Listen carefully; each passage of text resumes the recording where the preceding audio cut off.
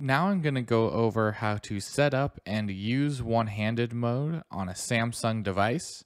Basically what this will do is it'll shrink the size of your screen here, so it'll make it easier to use when you are only holding the phone with one hand.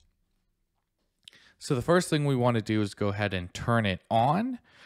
And to do that, we have to jump into our settings, and you can get there by swiping down your notifications and clicking the gearbox in the top right. Then you want to go down to advanced features. Then you want to select one-handed mode and turn it on with the switch over there. And then tap on one-handed mode will bring you to these options here.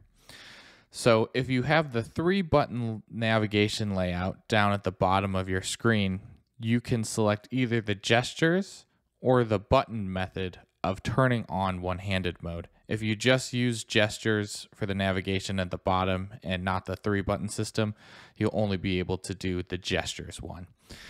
So I have the gestures one selected, and it's just kind of a little swipe down at the bottom here, enters you into one-handed mode, and you can see my screen has shrunken down, so it will be easier for me to access everything on the screen with one hand.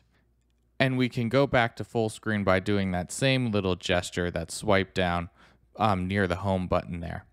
Again, if we have the 3-button layout down at the bottom, we can choose the button option here, which is just a double tap of the home button brings up one-handed mode, and another double tap of the home button brings us back to full screen here.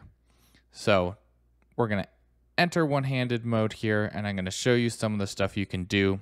First, with the little white bar kind of at the top there, you can move it here up and down.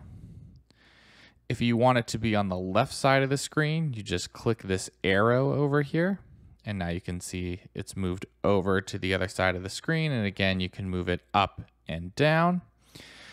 You can also resize one-handed mode by dragging the corner of it to make it bigger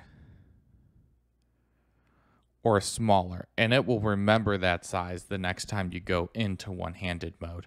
And you can use one-handed mode anywhere on your phone if you want to. And when you're in one-handed mode, you can also tap the settings icon, and it'll bring you back to the one-handed mode settings. So that's pretty much everything you can do with it.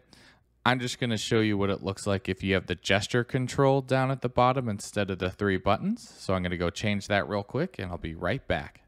So as you can see, I no longer have the 3 buttons at the bottom. I'm just using the gesture controls. And you can see I can only use the gesture, that little swipe down, to activate one-handed mode, not the button ones, because there's no home button to double tap. But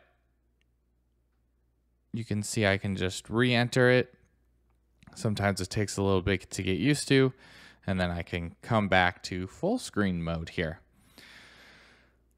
So that's how you can turn on and use one-handed mode on a Samsung device to make it easier to reach across the screen while you're just using their phone with one hand.